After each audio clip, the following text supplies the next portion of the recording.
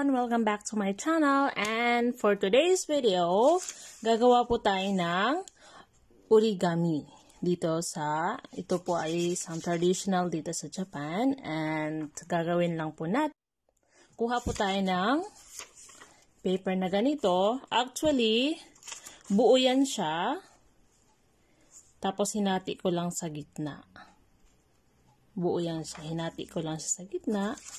Ginawa ko siyang ganyan. Okay.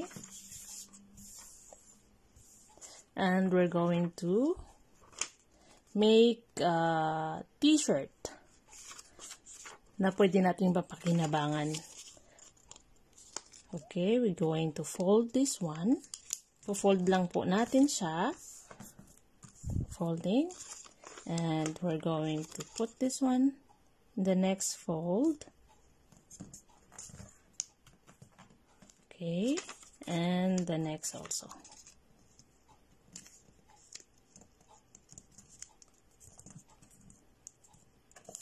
Okay.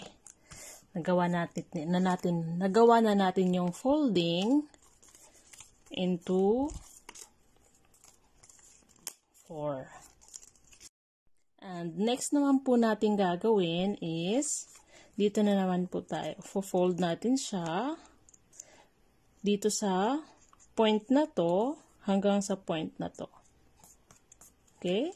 And the next part is the same with this part. The same lang po yung gagawin natin. Make sure na ano po siya dito. Okay? You're going to like that na. And the next part, nagawa na natin yung folding dito, and dito naman, gagawin natin siyang fold natin dito. And after that, we're going to fold this one.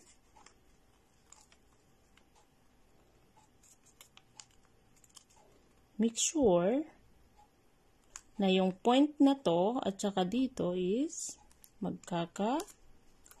pareho. And next one. Okay. Okay, nagawa na natin yung folding dyan. And then we're going to fold this one. Gawa natin siya dyan.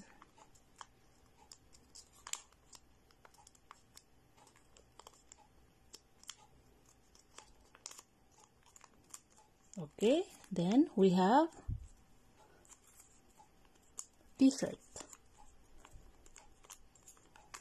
Meron po akong nagawa na ganito din siya, but I used to design it into, this one is flag for Japan. The same din siya. And this one naman is just a t-shirt. And this one is got the design. We have this one, and mayroon din po akong nagawa na flag, and with a tie also. Mayroon din po akong nagawa with a tie. And then, pwede nyo rin po siyang gamitin pag may mga bisita kayo, gagawa kayo nito, tapos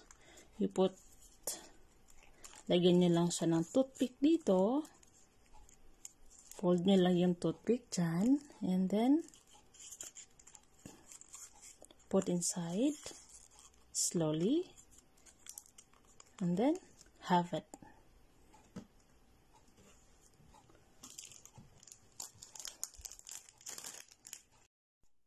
Then, lagay lang po natin dito. Yan. Kung ganito naman po yung toothpick nyo, i-fold nyo lang po like that, para po hindi siya masyadong malaki. And lagay nyo lang po ganyan. At kung kulang pa na siya, kasi dalawa sila, or isang tao man lang, using this one like that. Baliktad. Okay. Yan. Diba? Actually, mayroon din siyang mayroon din ibang part, mayroon din ganito. Iba naman siya dito sa ginawa ko. But, ito kasi siya is parang mahirap gawin. Malilito kayo pag ginawa ko siya. But I try to make a tutorial. Okay.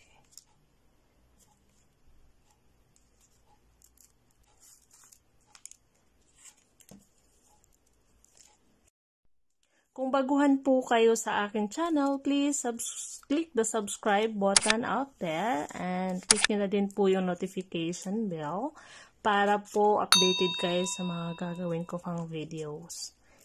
Yun. Thank you for watching, guys, at sana may natutunan kayo sa vlog for today. Please, guys, lagi ko pong sinasabi sa inyo, stay home, be safe, and God bless you all.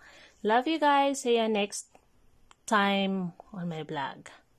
Mwah!